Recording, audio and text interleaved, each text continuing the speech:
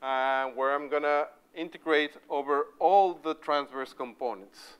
And of course, I need to give them some different amplitudes to each one. So I'm thinking like Fourier again.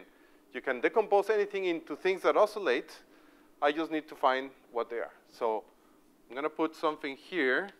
Depends on these transverse things here. And I'm going to integrate only over d nu x and d nu y. Why not the z component? Why only x and y? Because the z one is determined by the x and y. But if I write this again, substituting this form, then this is the same as the integral, and it's from minus infinity to infinity, a of nu e to the minus I 2 pi nu dot x. And this part that I can write as e to the I, let me write this part as h of nu, d nu x, d nu y, where h of nu is that exponential, e to the I, 2 pi. And then I can bring that lambda inside of the square root. So this gives me 1 over lambda squared minus nu x squared minus nu y squared. Is that okay?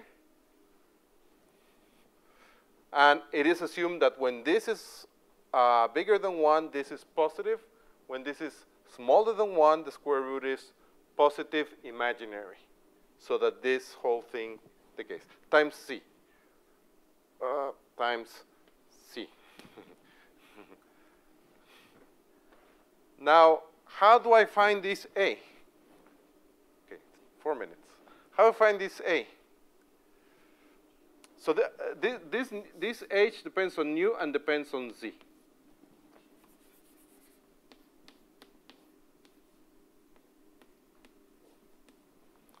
What happens if I let z equal 0? What is the exponential equal to? 1. So notice that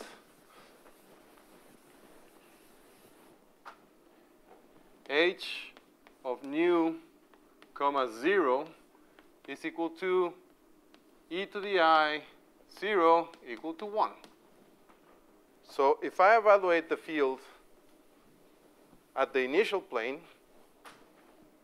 u at x comma y comma, let me say z equals 0, then what I have is the integral from minus infinity to infinity of a of nu e to the minus I 2 pi nu dot x d nu x d nu y. The h goes away. And what is this formula? Have we seen this before? It's the inverse Fourier transform.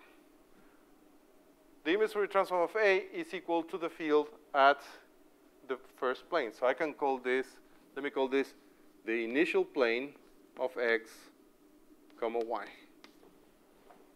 That means that A is the Fourier transform of the initial plane. So therefore, this A of nu, which is called the angular spectrum, is the Fourier transform as x goes to nu x, let's say, y goes to nu y of the initial field. So if I have a field and I know what it is at the initial plane, I Fourier transform that, and that tells me what the weight of the plane waves is. From there, to propagate, I just let these plane waves travel. In other words, then,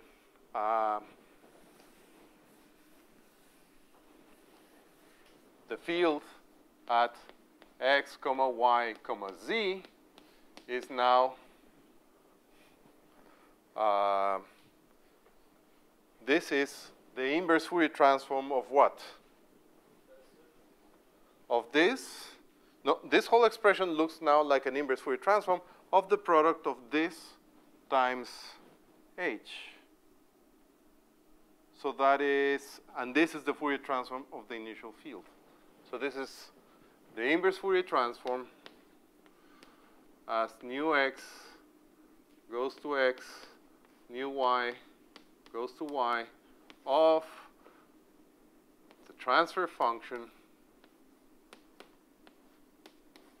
times the Fourier transform as x goes to nu x and y goes to nu y of the initial field x comma y. So to propagate a field from a known initial plane, the plane wave superposition tells me I just have to do the Fourier transform, multiply it by this simple transfer function, and inverse Fourier transform. So it's again our signal and response. The signal is now what? Is the initial field, and the response is the final field after propagation. And transfer function is this phase that accumulates under propagation or the exponential decay. So the plane waves give us this connection between solving the Helmholtz equation and Fourier theory. So I'm going to start from this tomorrow and try to interpret again the uncertainty relation and all these properties in terms of this, and show you on the computer how this can be used to propagate and all the properties. And then we'll go into measuring the resolution of an imaging system, etc. But I just wanted to get to the punchline before we left it.